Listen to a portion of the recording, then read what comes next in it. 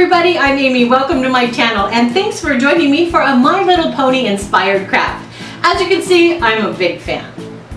Today I'm going to show you how to make a My Little Pony desk lamp.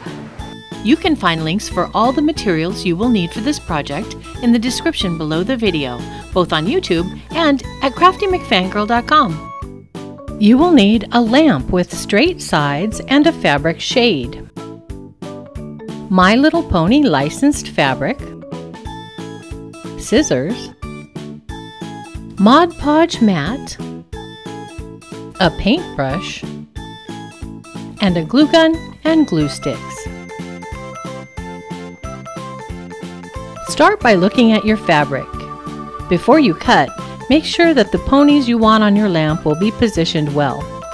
I want Rainbow Bright, Applejack, and Fluttershy to fit on my lampshade. When you cut the fabric, make sure to leave an inch of extra fabric on the top and bottom of the shade.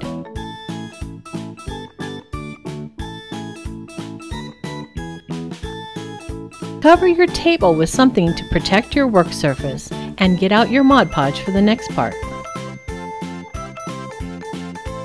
Before you start gluing the fabric, make sure that your shade is right side up and that your fabric is facing the correct direction. Next, find the back of the fabric shade by looking for the seam. Use Mod Podge to glue the fabric to the shade, starting at the seam. Work slowly and carefully in sections around the entire shade.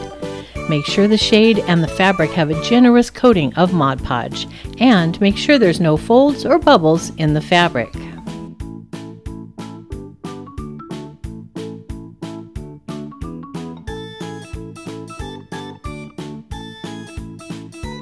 Then add a coat of Mod Podge to the outside of the fabric. Once you have full coverage, let the project dry completely before continuing. Heat up your glue gun for the next part.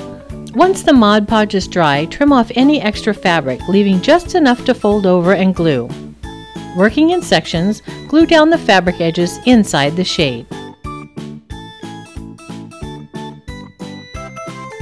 The final step is to assemble the lamp, and your My Little Pony lamp is done.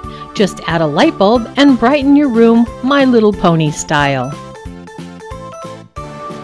Thanks so much for crafting with me today and have fun making your lamp. If you enjoyed this craft and you would like to see what's coming next, don't forget to subscribe to the channel. And I'll see you next time.